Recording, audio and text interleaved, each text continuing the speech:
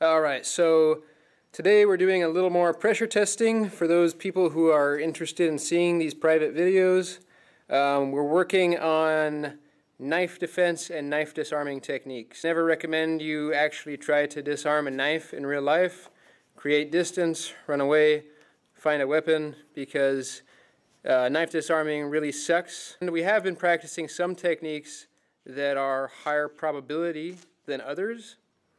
And I'm going to go over that specific technique setup with you today. So here it is. Okay, so the scenario breakdown is going to go like this. I see somebody, as soon as I see somebody deploying a weapon, I'm going to reach over here and try to stuff that hand to prevent them from attacking me with it. Okay, so if he gets engaged with this knife and starts doing the sewing machine and slashing and stuff, it's going to be way harder once this starts moving to try to grab it or control it than when he's here deploying it. Okay? Because with a knife, you don't need to gain a lot of movement to get a lot of energy and a lot of damage. With just small moves, you can do a lot of damage with a knife. So, first I'm going to reach out, get control of this hand. I'm going to then double up on it with both hands and control this arm completely. One thing I want to think about here, when I get my hands on it, I want my arms outside of 90 degrees. I don't want them in too close and bent too much, because I'll be getting a knife thrust into me. It's a weak position. And also, if I have them extended all the way out as far as they can go, and he pulls back real hard, it slips away.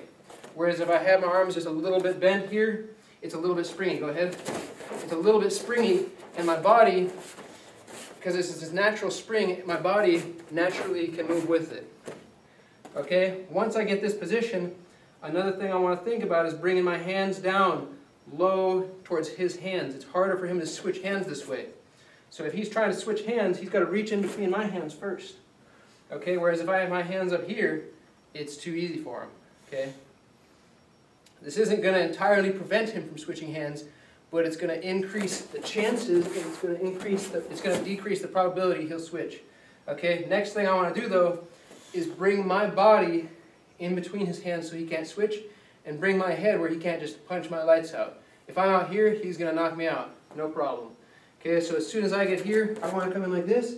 In real life, I'm going to be throwing headbutts. Knees to the groin, right?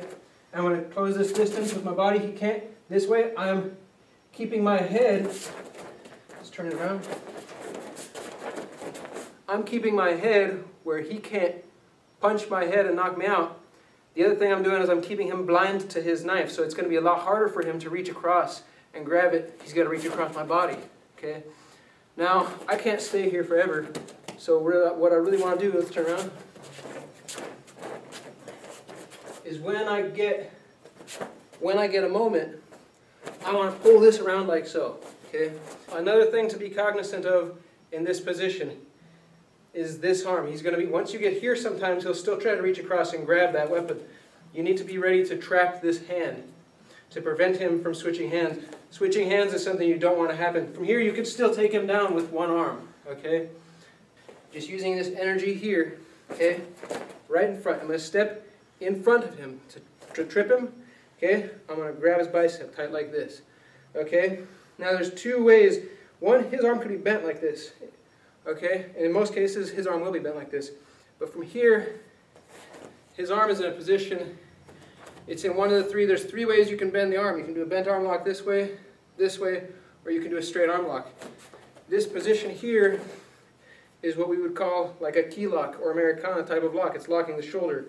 Okay, I'm hanging on tight here, pushing my chest into it, and from here, or if I have it this way, it's a straight arm lock.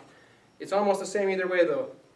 Tight and pull and push my chest out, and then from here what I'm doing is I'm stepping backwards and dropping my knee down. Okay? So from this position right here, there's several ways I can disarm this knife. One thing I can do is I can switch my arm here, sit out into this position, driving my weight back. Okay? I drive my weight into the shoulders, and I put him in a straight arm lock. I can also put a wrist lock on top of that to gain control, take the knife away. Okay?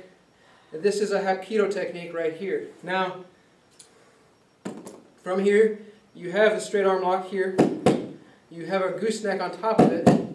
And if you lose the straight arm lock, you also, putting pressure forward, you also have a shoulder lock. Okay, now, if you can't get any of those locks, and he's still got this knife in his hand, and I can't achieve any of those locks, one thing I can do is if I have a hard surface here, I can grab his hand and I can drive that knife point into the ground, pushing the knife out of his hand. Okay, if this is the concrete and he's got a solid knife, I can grab this, I can drive into the ground really hard, get the knife out of his hand, and take it away.